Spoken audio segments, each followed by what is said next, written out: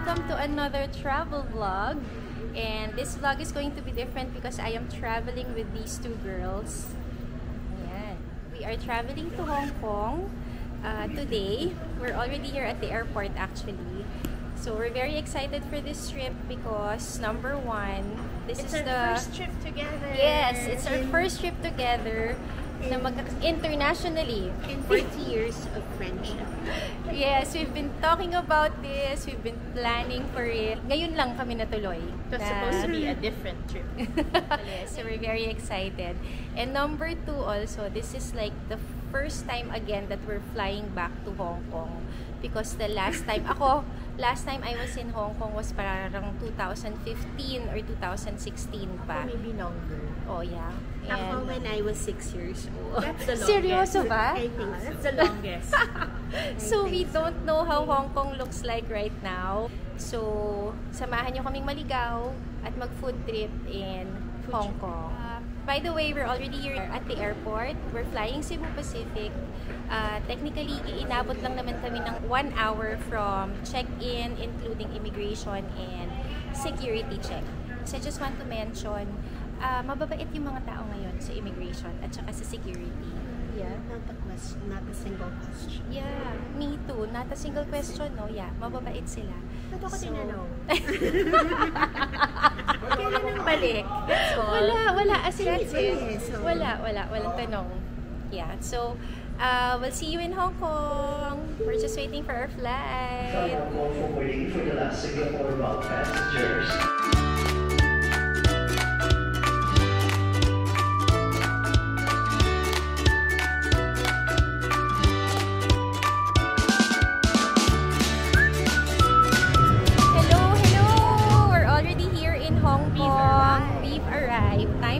It's 10:40. Mabilis lang kami sa immigration actually. Walang masyadong pila. So now, we are here outside the airport. We are going to ride the Airport Express going to our hotel.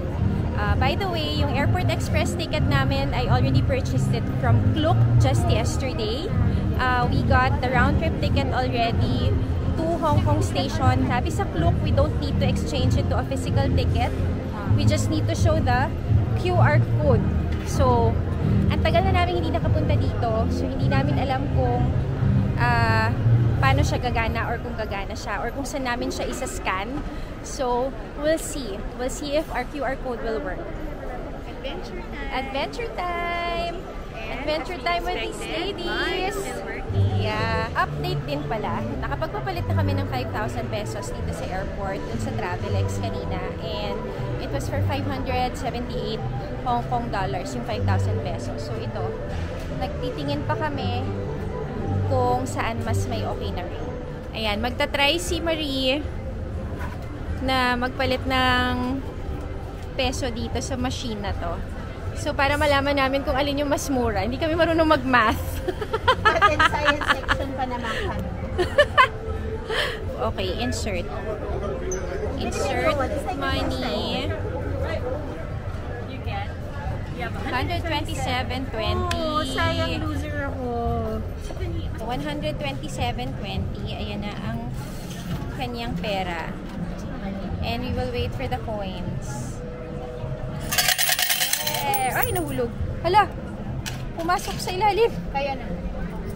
So, take note, mas maganda yung forex dito sa labas. For today. Dito sa, yung sa arrival area. Anyway, pit stop muna kami before we went to Airport Express.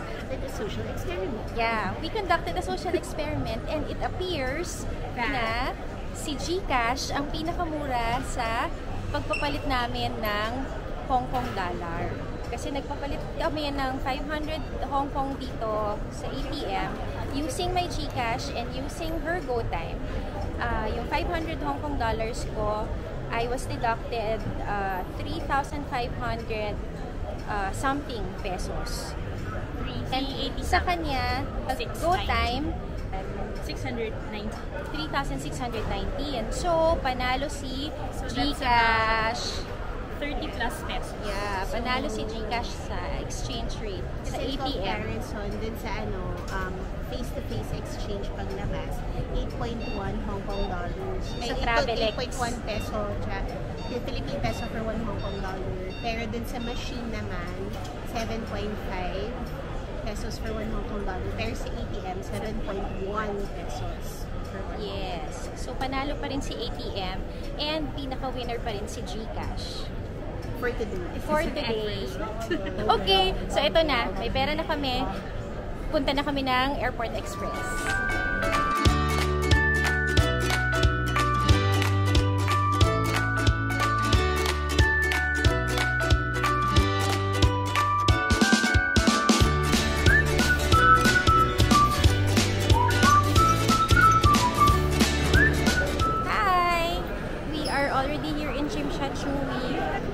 Naka-check-in nga pala kami sa Gateway Marco Polo Hotel. So anyway, it's 12 noon. So we will have lunch first kasi 3 o'clock pa daw kami babalik for our room.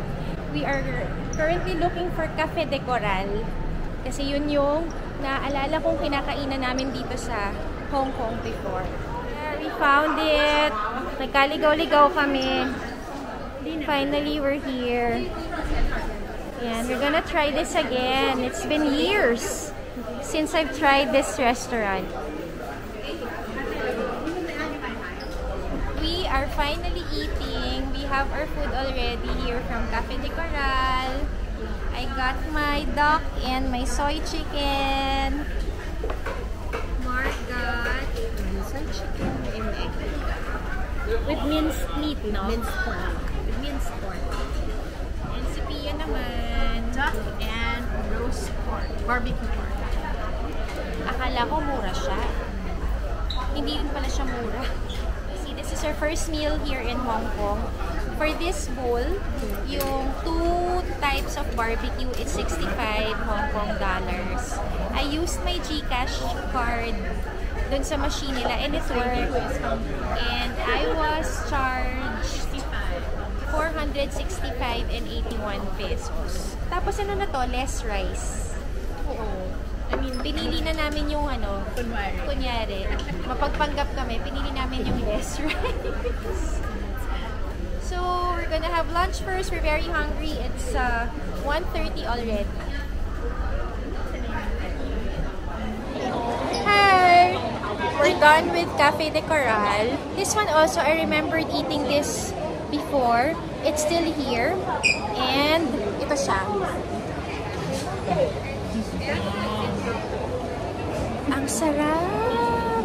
Napabili din siya. Ayaw niya dapat. Kasi natikman niya. Mars said. How's the green tea? Mars said she was full. Yeah. It's good, but it's Even the green tea is good. favorite thing.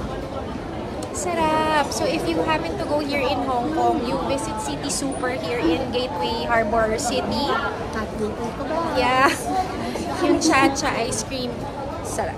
Sarap pa rin. Hello! We are already here at our hotel. Naka-check-in kami kay Gateway Marco Polo Hong Kong Hotel along Canton Road. So, ito yung itsura niya.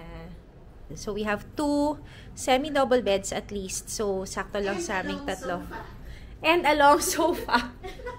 There! Na pwede rin for an extra person. Yan. So, for the 3 of us, it's very comfortable here in this room. We have Nespresso machine there. The TV's there. And the ref and the cabinets are there. Cabinets there, our luggage is there. And here's the bathroom.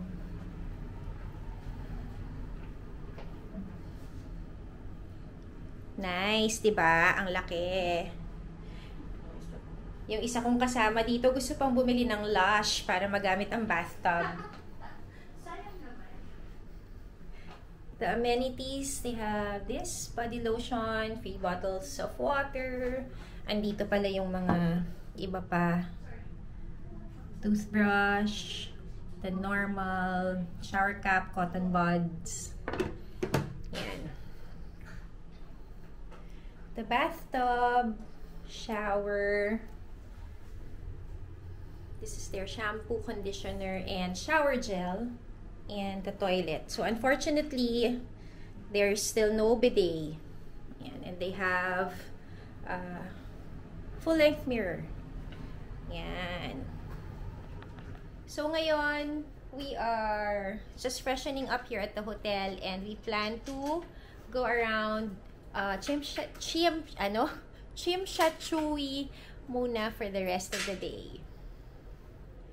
Kailangan ko lang tong i-document. This is not scripted. This is really purely by accident. This bag is actually a gift of Pia to us nung Christmas. Dalawa yung binigay niya sa amin. This one is supposed to be Nabi, sa akin floral, pero nakipagpalit si Nabi sa akin. So, napunta sa akin tong bag na to. And ito yung naisip kong dalhin dito sa Hong Kong for extra shopping space. Yes. Tapos, for my story, Pia gave me two also. So, one was yellow na parang funky design and the other was blue and red. So, the yellow funky design went to my sister and I brought this one to Hong Kong. And of course, me, being the original, I gifted them, knowing that it's really something that's very convenient and I wanted to share. And so we it were just so all happened surprised. We all brought The same bag. color. The same color here in Hong bag. Kong. See, So- amazing. We are really friends. Get one So, yourself. tripleting kami Tripleting. here in Hong Kong. As in, purely by accident. Purely by accident. It is. Yeah.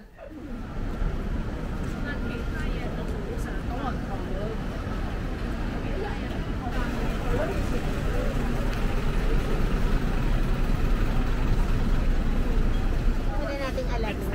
First shopping stop. Fruits. We got Japanese strawberries here in Hong Kong for 130 Hong Kong dollars. Shine Muscat. Muscat. Japanese And the strawberries. Magkano yung grapes? 150 Hong Kong. Yung cherry, 68. Mas mura pa. We're here. Pero ang pupuntahan namin, Donkey.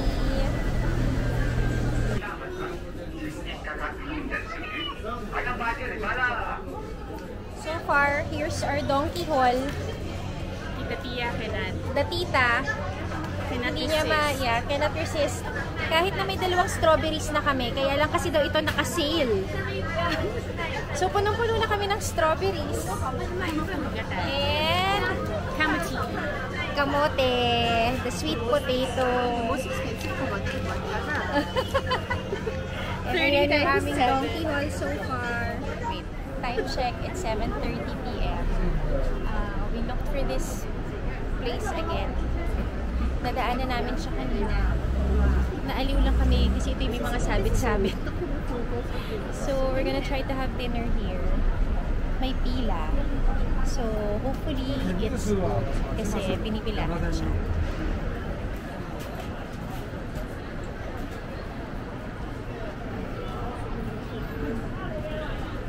We are here at Tisan Roasted Goose. We were supposed to eat noodles, pero nakita namin nga yung mga sabit-sabit kanina. Apparently, wala pala silang noodles. So, we ended up eating goose again. Duck yung kanina. Sige na nga. Duck daw yung kanina. So, goose naman daw. Lahat ng fowl, hindi na Chicken, duck, and now we have goose. Okay. Tikman din natin siya. My goodness, it's so much better than this. Sorry, I mean, nothing against her. Oo naman. Oo naman. In fairness, masarap nga siya. Different. Did you not remember? Pakita ng reaction. Pakita ng reaction. Sarap. Hindi rin ko po ay kumain ng goose. I did not disappoint. Yeah. Sarap. So, Good evening. We are all back in the room already. Time check, it's 8:45 p.m. But we decided to end the day early kasi ako personally wala pa akong tulog from last night kasi nga early flight kami this morning. So far, we had a good day. Kahit na technically puro kain lang yung ginawa namin. We had a good meal at Cafe de Coral. We went around Chimchachui and found this Quezon roasted goose restaurant, which was also very good. And then we were able to shop around Donkey. So what we're gonna do lang tonight is to eat our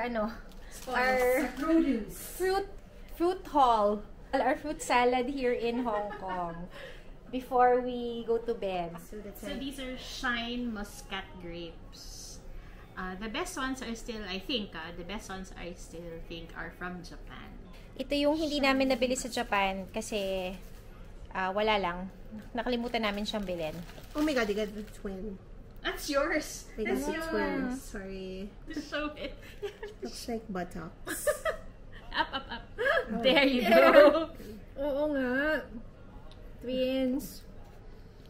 Matamis nga siya. Juicy. And it's sweet and it's big. Sarap. This one. Let's try the red one. Cheers to friendship!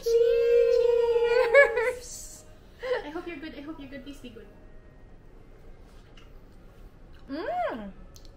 It's good. Tamis nga siya.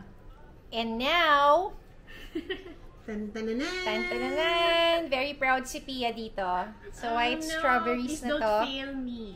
She's saying this is the best strawberry. Go with the visual analysis Yes. first. It looks like a... Diba? Sorry pero diba mukha siyang ilong na maraming blackheads? Diba? Cheers again! Cheers! It's a blush color.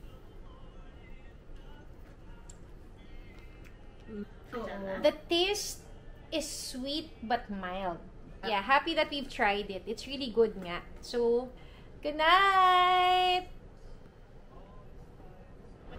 Good morning! Good morning! It's our day 2 here in Hong Kong. It's a Saturday. So, today, ang itinerary namin, we will try to eat at Yatlok Restaurant, yung famous goose here in Hong Kong. And then after that, we'll try to go to Ocean Park. We're here now. We found it. Unfortunately, they're closed. They will resume on Monday pa. Ano ba yan? Nagkaligaw-ligaw pa kami. Hindi namin siya makita. Kaya pala wala kami makitang pila. Sarado pala siya. Dahil sarado si Yatlok, we ended up eating here at Cafe de Coral again. Yes. But this time, we were able to discover how to get noodles. Change it to vermicelli stuff. Nag-add po ako ng salted egg. We can add stuff. Yeah. We're gonna have breakfast first. Join us! We made it to Ocean Park. So, mag-Ocean Park ang mga titas. There. We got our tickets already. It's we just bought it here on site. It's $388 here. Hindi na kami nag-clock kasi it's just a difference naman of a few pesos.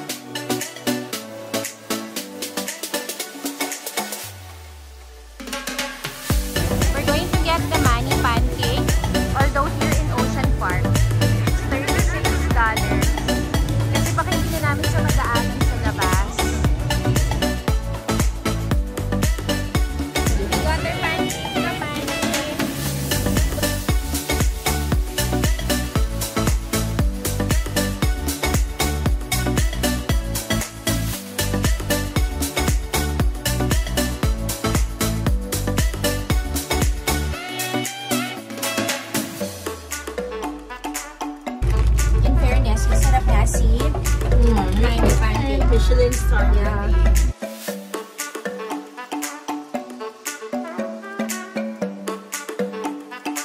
Yeah. Kami, hanggang ganito lang. Viewing.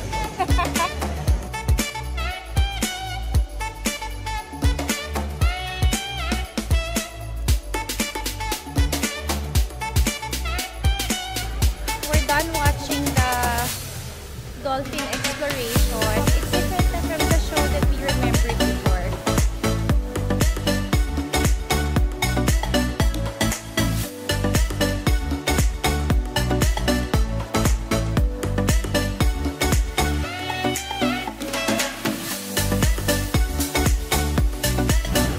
Grabe.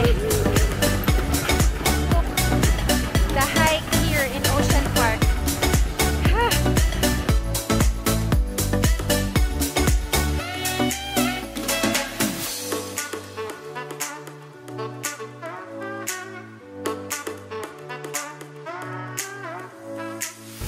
Time check, it's 5 o'clock. Ang mga titas pagod na. We're gonna go out na and look for a place where we can eat outside. Yeah. Thank you, HongKong Ocean Park. Happy memories. Thank you. Thank you. Thank you, Manila Ocean Park. Mali pala. Parang dumating kami ng 12 or 12:30 kanina and now it's 5 o'clock. It's just Yeah, yan. Kasi hindi naman kami nag-rides. So okay na kami. I wanted to ride The rapids! Pero wala siyang kasama. For next trip. The weather is really absolutely perfect. Yes. So kung pupunta kayo ng this time of year, Feb, second week, the weather is perfect. Yes. Bye, Ocean Park! That's where we're gonna ride the train back to Chimsha-Chui. We're back here in Chimsha-Chui. We're craving for some dimsum. So, nag-iikot kami dito looking for the dimsum that we saw yesterday. Yeah, na hindi na namin mahanap. We found it. It's, yun na nga, yun yung papunta sa amin sa hotel. Ito yung nadaanan namin kahapon. Ito yung menu nila. It looks interesting. There. Those pink things. Steamed red rice roll. Let's go, let's go.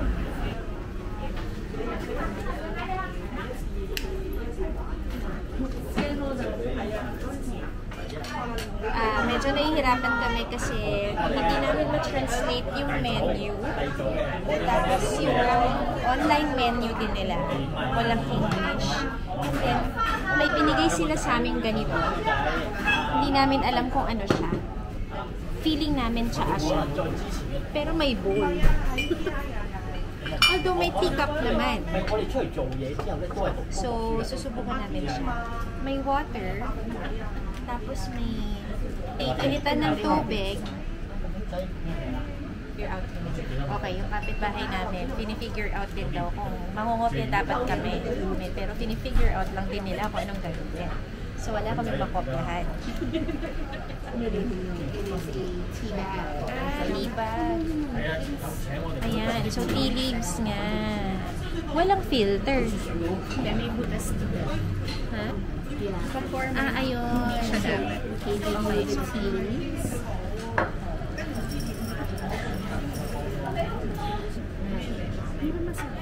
Ito na yung order namin. The hapaw, the sponge cake, and the red, ano to?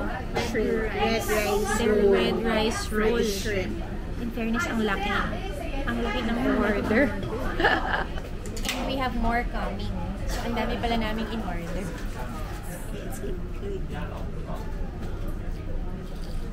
I can hear the crunch. Oh.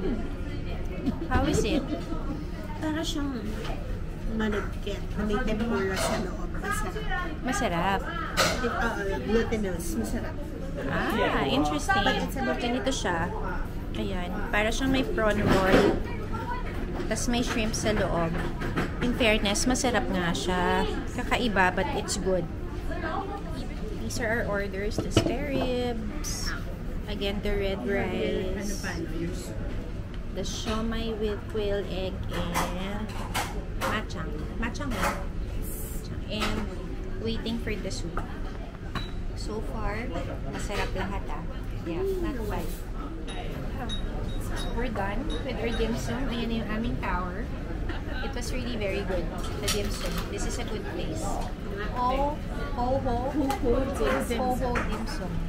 We're done eating. It's ho dimsum. Total na kinain namin is 266 Hong Kong dollars. Finally, we were able to get. Sabi ni Pia, masarap daw to. Masarap. No, I just heard from Yan, ice cream. Ito siya. The ice cream truck here. Mr. Softy. Along HongKong Road. Malapit sa Harbor City. So, we'll try. Cheers! In fairness, masarap. $13 for ice cream. Sarap naman. We're here by the harbor.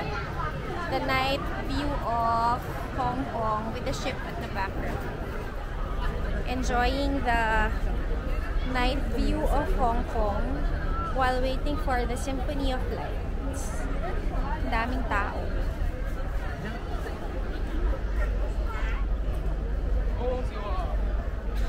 Okay, I think the Symphony of Lights is starting. Dito kami sa pang senior. And here nakaupo.